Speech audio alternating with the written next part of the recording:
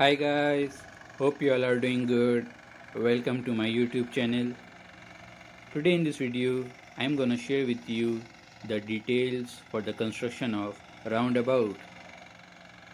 As you can see that we have poured laterite inside the roundabout, and here we are using the plate compactor to compact the laterite.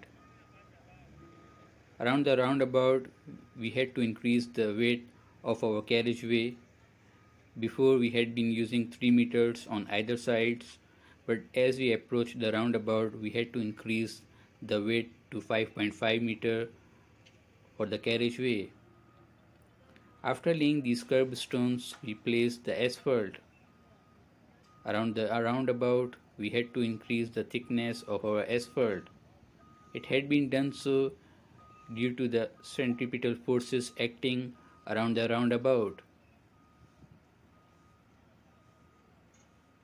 Because if we do not increase the thickness of roundabout, then we shall be having failure of asphalt around the borderline.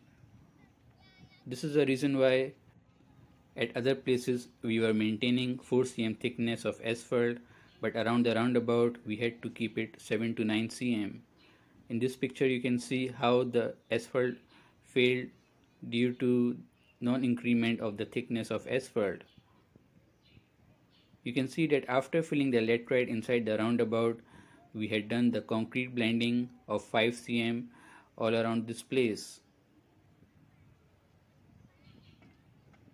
You can see our roundabout is ready.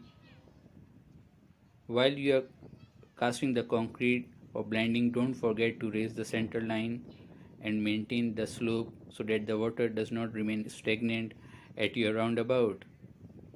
We kept the projection of 17 cm of curb stones all around. You can also see here that the carriageway width increases as we are approaching the roundabout. Guys, don't forget to like, share and subscribe to my channel. Thank you so much for watching this video. These are my contact details.